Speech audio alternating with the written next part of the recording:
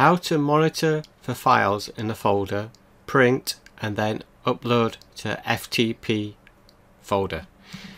Now to do this, go to Options menu, Directory Monitor Setup, and then you set it up to scan your folder here, which is just C test, and set your printer and set number of monitor seconds, and then click Add to Monitor List.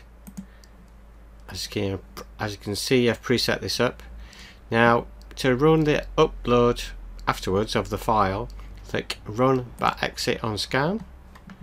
Now the Run After Print file, put in upload file.bat at C location,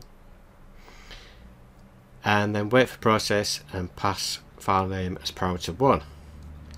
So that's set up. Now to actually do the FTP upload, I've pre-set one up here, but basically it's a DOS batch script that takes a file and uploads it.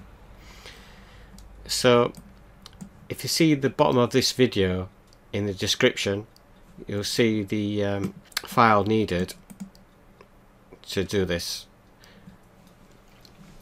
So you type in your username, password and your server FTP server name. So here I've got it set up here as a test.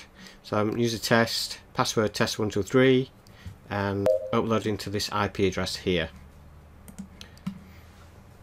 Now this is ready to go. So it's going to run this upload file.bat, which is in C location. My FTP server upload is actually pointing to this folder here. So once it prints, it should upload it to this folder here, which is on the same server in this case. So activate monitoring, save and exit.